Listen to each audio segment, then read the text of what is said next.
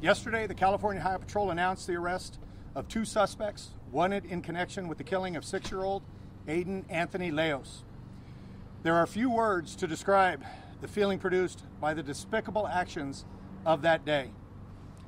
The murder took place approximately 2 miles northeast of where we stand today on State Route 55.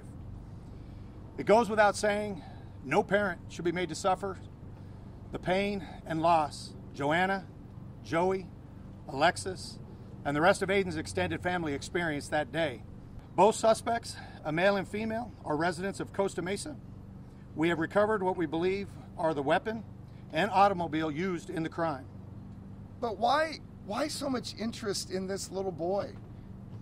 And I think I know the answer. It's because it could have happened to any one of us.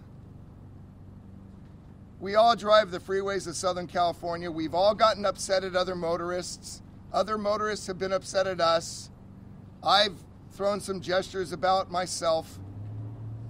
But it's never come to a situation of violence, and certainly not in my realm or your realm to the loss of a life.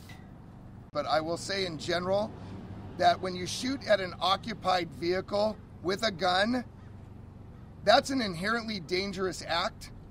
And you know when you're going down a freeway or a toll road at 75 to 80 miles an hour, that when you put a bullet into somebody's car, that's an inherently dangerous act that could result in a person crashing or being hit by a bullet and the like. And it's not just philosophical or theoretical, it is practical because it actually happened.